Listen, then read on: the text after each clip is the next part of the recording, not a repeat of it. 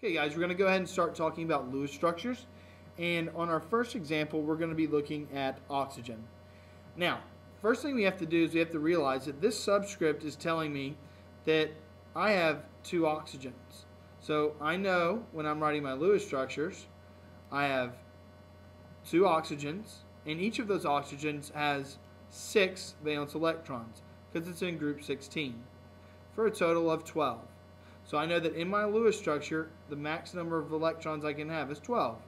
Now, since there's only 2, there's no central atom, so I'm going to write them next to each other. I have oxygen, and I have oxygen. And I'm going to go ahead and bond those guys together. So I know that that took care of, right there, 2 electrons. So now I went from 12 down to 10. And I'm just going to divide those 10 up and put them on each. Put 5 on each oxygen. So I put 1, 2, 3, 4, 5.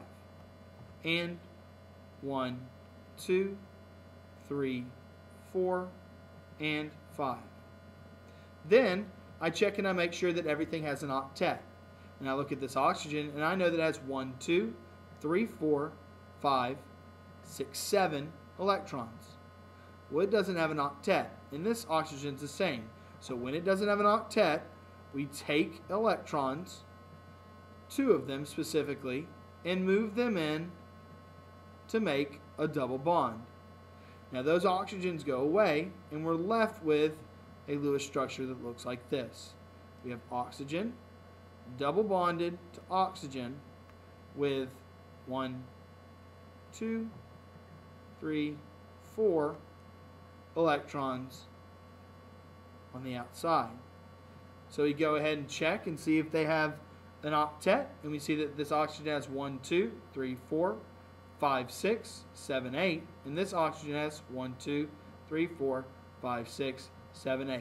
So everybody has an octet, and we're out of electrons. So this is the Lewis structure for oxygen. Okay, now let's work another one.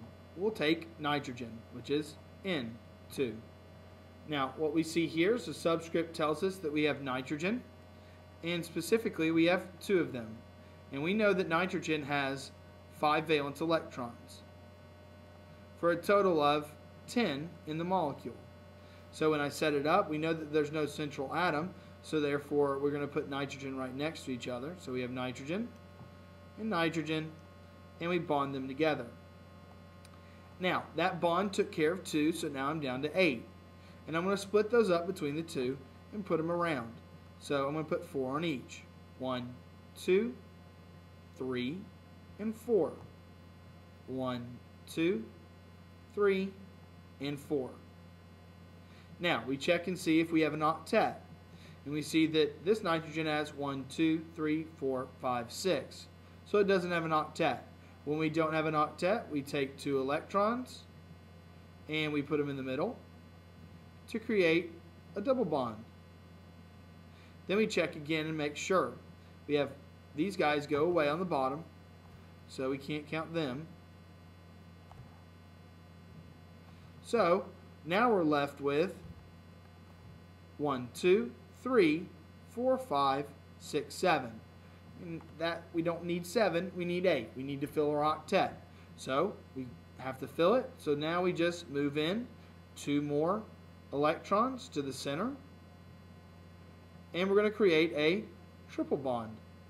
And remember that those electrons go away, and we'll be left with a Lewis structure that looks like nitrogen, triple bonded to nitrogen with a pair of electrons on top. And we see that we have 1, 2, 3, 4, 5, 6, 7, 8 electrons on both nitrogens, which fills the octet.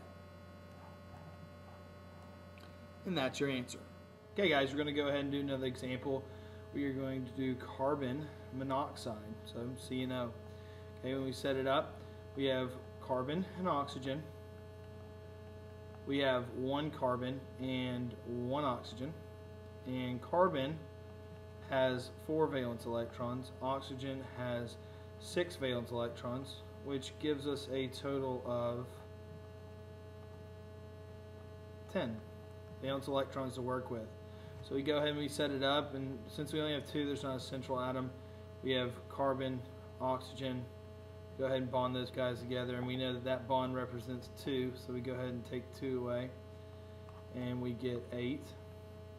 And we'll go ahead and start on the outside, and in this case there's not really an outside, so I'll just start with oxygen, and I will put my electrons around oxygen.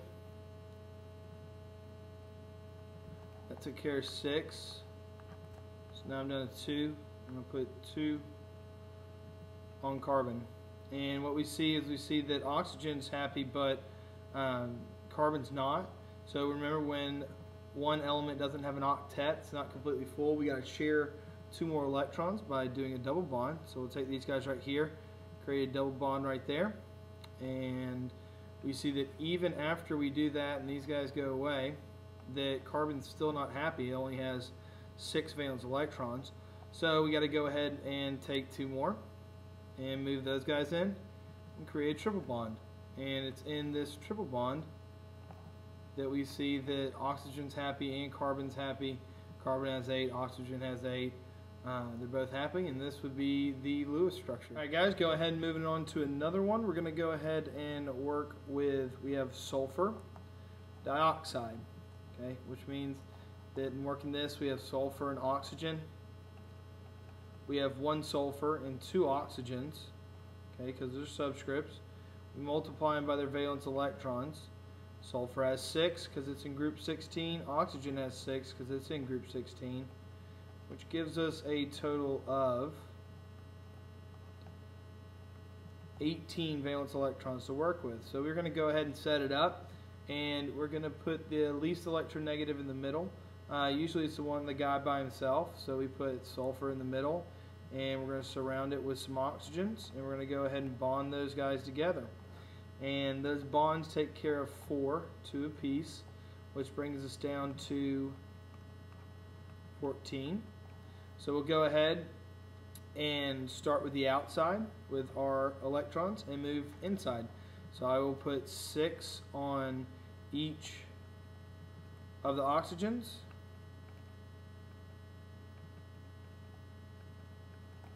which takes me down to 2 left. And then I'll go ahead and put those, since we can't put them on oxygen, we'll go ahead and put them on sulfur. So we go ahead and we see that that oxygen's happy, but that sulfur is not. So we're going to go ahead and shift some valence electrons around to make a double bond. And I'm going to choose these guys right here, create a double bond right there, and those guys go away. And we see that sulfur is now happy because it has 8, oxygen has 8, oxygen has 8. Now you could be asking yourself, well, why didn't I just move these guys over here? Would it made a difference if I moved those guys, or if I moved that to make the double bond? And no, it wouldn't make a difference. This is what we call a resonance structure, meaning that the same formula can have 2 different Lewis structures, and both of them will be correct. And what we see is that they transfer back and forth. So we'll have a percentage of this Lewis structure right here, and then our other percentage, we would have the same amount looking like where we have oxygen double bonded to sulfur, bonded to oxygen. We would have a Lewis structure that would look like that. So it's basically the double bonds on the other side. So you'd see it in a percentage of both of them, and both of these would be completely correct. Okay guys, we're going to go ahead and work another example. Here we have methyl chloride. Okay, and we see that we have 1 carbon, 3 hydrogens, and 1 chlorine. Multiply those guys by their valence electrons. Carbon is 4, hydrogen is 1, chlorine is 7. So it gives us a total of 14. So we go ahead and set these guys up, and we're going to put carbon in the middle, because guys, remember that carbon always goes in the middle. It's always a central atom. So we have carbon, and then we're going to put the rest of them just around it, where we have hydrogen, hydrogen, hydrogen, and then chlorine. Now we'll go ahead and bond these guys together, And remember that each one of those lines represents 2, so we just took care of 8. So we are now down to 6. And remember that hydrogen follows the duet rule, meaning it only needs 2 valence electrons. So in looking at these hydrogens, we see that they already have all the electrons that they need. So we can't add any more to them.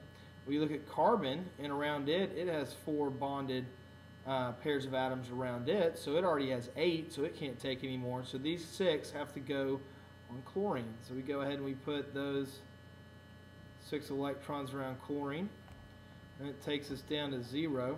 And we see that, well, now that we put those pairs around chlorine, chlorine's happy as well. So hydrogen's happy with the duet, carbon and chlorine are happy with their octet, and this would be the Lewis structure for methyl chloride.